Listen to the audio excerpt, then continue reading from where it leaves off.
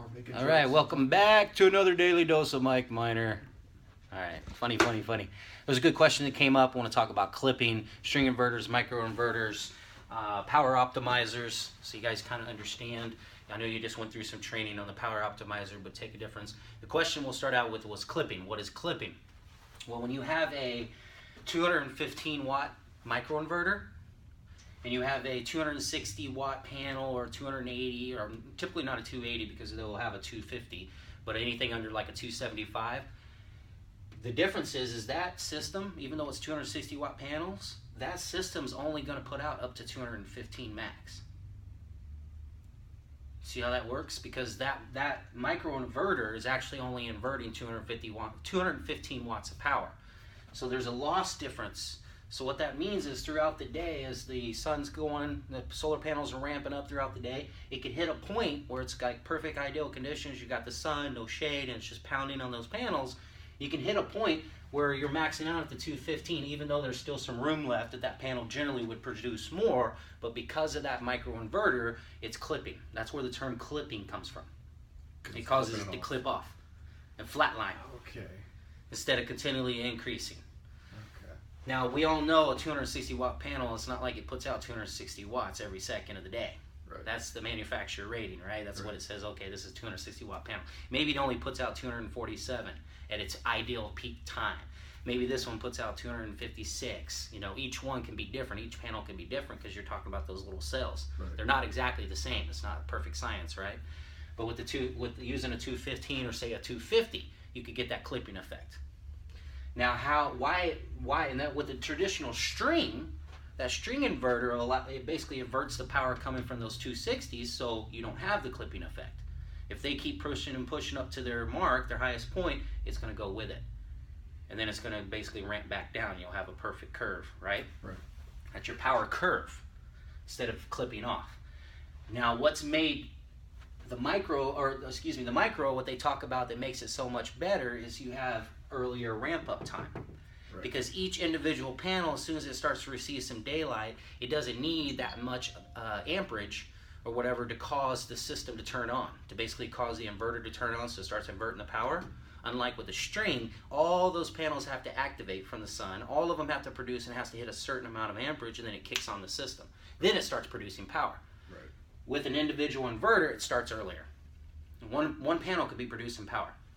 I'll show you guys when I'm done, but on mine I have the individual inverters, the micros, and I was going to show you a day back in July of last year where you see a perfect morning. By like 5:30 in the morning, I would already produce like 1 watt, right? And by like 8:45, 9 o'clock at night, I produced 1 watt. With a string, it probably would have been 6 o'clock or something, then it just basically shut down. Right. It's like it just continues to run. So what makes the microinverter so much better in a sense, even though it may clip, and let's say you lose some minimal power here, you don't have perfect days every day. It just doesn't happen. I'll show you on mine. I had to go all the way back to July of last year. I just picked July. I was going back this year, and with all the rain and clouds, you'll see like this. My power. I wanted to show you a nice curve and then a flat line clipping on mine, and I found one in July. I'm sure during the summer there was plenty more I could show you, and I'll show you on when I log in, you can see that effect. Well, what the difference is, there's not that many days throughout the year that you're going to have this chunk of change lost because of clipping. It's mainly just during the summer. The rest of the time, it just doesn't happen, right? But it does give you pretty much this at all times of the year to a degree. Minimal amounts of ramp up time, faster ramp up and power actually being produced in the mornings and evenings more than a string inverter does. Right. So they say, and they've done tons and tons of studies, and that's why they say the microinverter is much better, because this power combined equals more than the loss, which now makes it better than a string. Okay. You get what I'm saying? Because this equals more than what you're losing from the string versus the inverter here. Okay. So that's kind of the clipping effect. Now, we just learned about power optimizer. What makes power optimizer different? No clipping. Right. No clipping necessarily. Yeah, no clipping. The cost, the biggest deal is the cost. So a power optimizer basically takes the best of both worlds. Does the capabilities, the cost and stuff of a string inverter, keeps your cost down compared to this. It's quite a bit less. We know that, right? but it also helps with giving a 25% or more boost, like you saw, up to 30% more boost, which now can give you some more time here, right? As long as you get that amperage kick up. Doesn't lose this during the summer. Actually probably optimizes it a little bit more, right? Gives it even more than it normally would clip, and then the same thing over here. So how they say that the power optimizer will work better is because it's the best of both worlds. Gets rid of the clipping and optimizes, and it maximizes the most you can get out of that 260. Instead of being an individual inverter. So if you had to look at an analogy sense, it's a bunch of little cars running around with small little motors that are, this car starts to slow down, the other ones keep going, right? That's with a regular microinverter. This car starts to slow down, these keep pulling their weight. That's kind of what a microinverter does. String inverter, one car starts to slow down as you're strong as your weakest link, so the entire fleet of cars all, so they're not delivering their load, right? Well, imagine if you took every one of those cars and you slapped a freaking turbo in them, optimized the power coming out of them, and they're still connected on the string, but if other ones started to die back, the optimizer ramps up and makes the other cars move faster and stronger. Even though this one starts to ramp down, it doesn't affect all the other cars. So in theory, it's kind of the same idea, except you're running around with a bunch of turbo-charged cars, solar panels, creating good power for you. And you don't have to worry about, with the individual inverter, all the cars are hauling butt, and they're getting at their prime, and all of a sudden, a guy comes out and says, woo, slow down for a second, you're going to clip, right? With the turbo, let's blow past that, right? Just keep building power. Just keep building power. So, when you look at it, are they all work? Yes. Do they all have an advantage? Yes. Power optimizer, that's what they say. The overall difference is better cost as the individual microinverter. Some other options, but pretty much it's the cost. It's going to optimize. They're probably somewhat, depending on the scenario, as good, if not just a hair better than an individual inverter for production. So they're similar. These both are definitely better than those traditional. It's an upgrade. Definitely both. So you got individual motors, and you've got optimized turbo motors. You know, which one would work best for your scenario? And that's where we build and design, guys. Shade affects entire string. Another big difference with them, if you have shading, you have a system like this, and let's say that the shade tree hits these first 3 panels. With a string inverter, it knocks all of them down. Anything that's connected to that string and that line, all those panels, so if any of these panels here are connected to those 3, they all shut down. They lose their power. They decrease 50% or whatever. It's like they all slow down, like I was giving the description.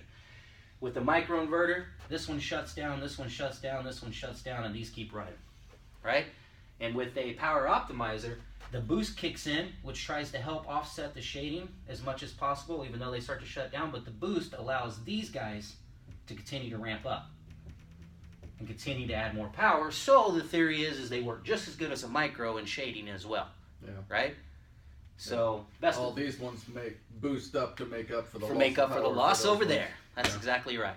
So that's your theory. So if you got a product, that's where you have to look at. If you got a product, it always comes down to quality. What's it going to do for you? What am I getting out of it?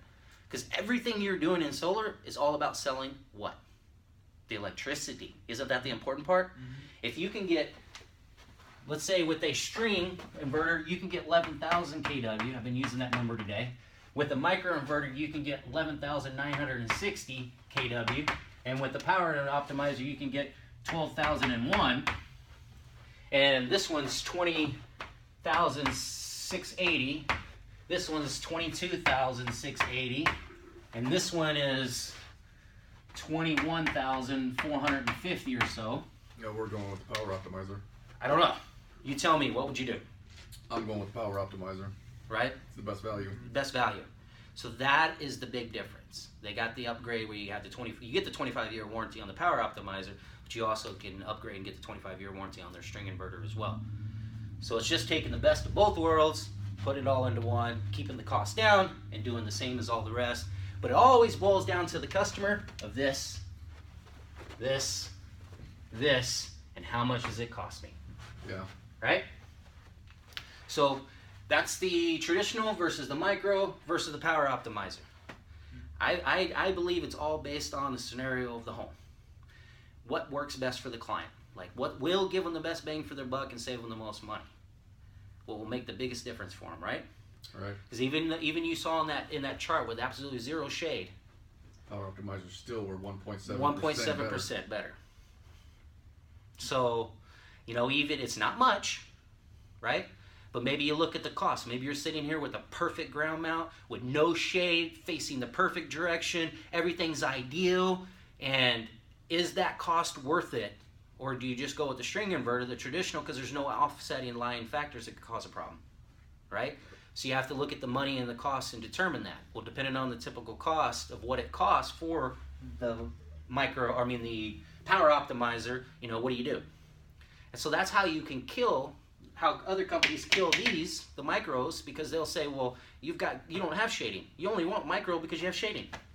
They don't talk about the ramp up and the deramp, then they talk about the clipping, the bads, right? Right. Well, when you talk about the power optimizers, you're getting rid of the two things bad that they can talk about. Right. And they can't say it costs more money because it's minimal. It does, but it's so minimal, absolutely minimal compared to a microinverter. Still less than the microinverter. Right.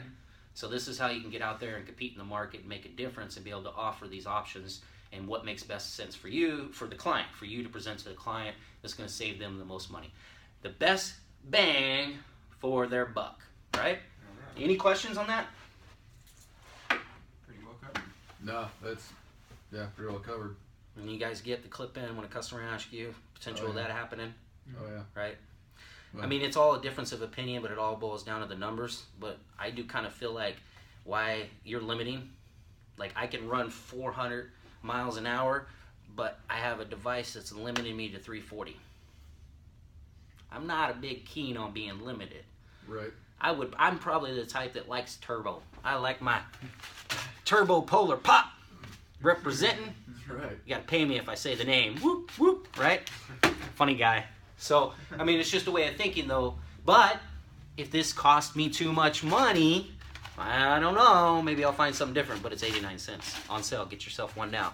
40, I think they went to 46 ounce now, or 43 ounce or something. Anyway, extra large. Unlike the 99, I paid 89. All $1. $1. Every size $1. Uh-huh. Every size $1. Yeah, but they don't have the extra large. Okay. So, what's best for the client? What makes the most sense, guys? This is another tool for your weapons, another tool for your bag. Once again, traditional string versus microinverter versus optimizer. What's the best value for your buck? What's going to make the most sense for you, and how to present it. Any other questions? Cool. That was another daily dose of Mike Miner.